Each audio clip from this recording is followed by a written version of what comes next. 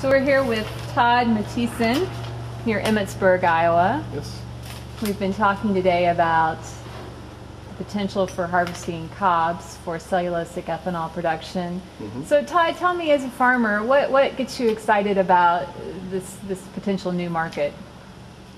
Well, we're all revenue driven, so I mean the potential to hopefully gross more dollars per acre and have a cob that's basically a waste material in the field, has really no fertilizer value to speak of, and to turn that into a natural energy, I think that's kind of exciting. We talked earlier about what market price it might take, and right now the ethanol companies out there are saying between $30 to $60 is it per ton? Yes, per ton of cobs, yep. Okay, for cobs. You know, to cover your costs for machinery, is that enough for you, or would you like to see it a little bit higher? I know we talked about it maybe following the price of corn.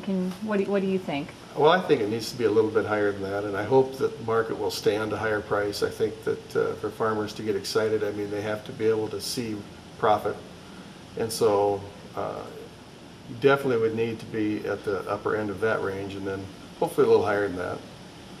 Maybe some government incentives might get it to where it becomes more profitable. Good. You know, one of the concerns by a lot of farmers is the issue with labor in harvesting cobs. It seems like the CCM process might help with not having to have an extra person on hand. Maybe not. Another method is the cob caddy. Is that correct? Can you explain what you know about that? Cob caddies are generally just a device that's pulled behind the combine. You would remove the straw chopper, I think, and then it would basically separate the husk and the cob. Then the cob caddy would blow the husk onto the ground, and the cobs would be kept in a holding tank.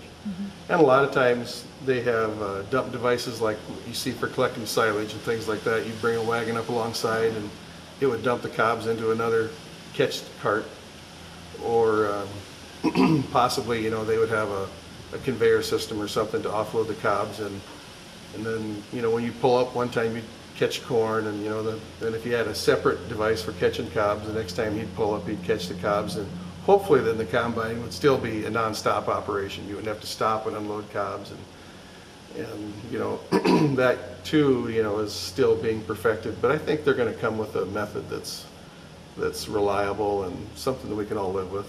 Sure. Now, there is a POET plant already here in Emmitsburg, Iowa. I know you're a shareholder in that plant, but can you talk a little bit about what that plant has meant to your local community? POET does a good job. They put up a plant and they hire good people and they bring in good people. They're definitely an asset to any community. And it's narrowed our basis on corn probably in the far out months, I would say 15 to 20 cents. And they do kind of set the market.